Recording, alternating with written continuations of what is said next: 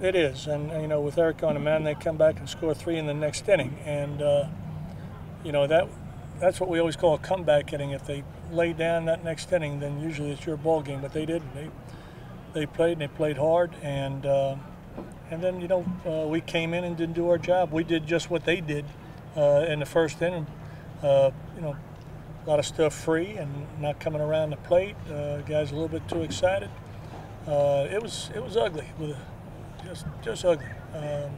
Can't play that way. And I just talked to our hitters. You know, they're going to have to figure things out for themselves. We don't want to get in their heads at this time of year too much, but some guys are being pitched to too well for the last couple of games. So we didn't really swing the bat like we need to. The only thing we did tonight was play defense like we usually do, but we didn't pitch it and we didn't swing it. So that's a pretty bad combination right there. I think he's okay.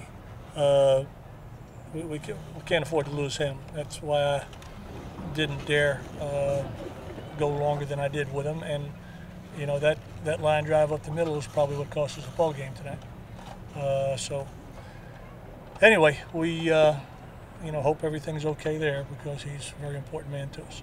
Listen, that is the first game of the new season. You know, so we're not in countdown mode right now. And that's the thing about baseball. You just come back the next day and try to figure stuff out, and that's what we got to do. So no panic going on right here.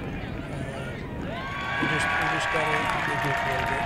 Come back a little bit better.